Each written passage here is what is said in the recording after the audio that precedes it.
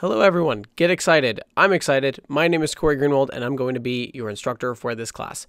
What we're going to be going through here are absolutely fundamental things with regards to security. When we think of the world of security, we think of all of the times where we've heard of user data getting leaked or people's accounts getting hacked.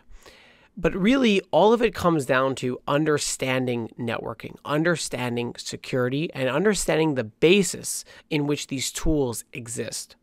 We're going to be showing you one extremely fundamental tool and operating system within this class, and that is the Kali Linux operating system.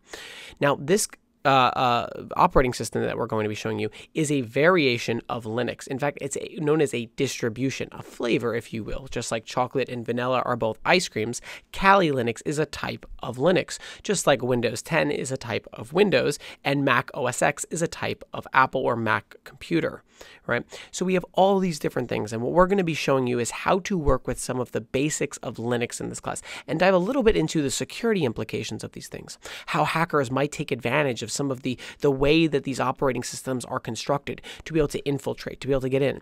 Because really, what is an operating system? Well, it is the physical medium between you and the hardware, the thing that's stopping a hacker from just controlling your physical components within your machine. The operating system brings all of that fun stuff together, and that's the stuff that we're talking about in this class. You're going to learn some of the basics of Linux. We're going to start from just working through the command line and some basic commands, all the way up through understanding some of the implications of how files and users are managed within a Linux operating system, and how this might impact within a corporate environment. What kinds of things can we use as hackers and then know as defenders to be able to amp up our security systems, to be able to test our defenses, right? And so these are the big things that we're talking about within this class. So this might not feel always directly related to security, but trust me, it is part of the foundations. So get ready, get excited, and I'm excited to really dive into getting started with Kali Linux with you all. So I'll see you soon.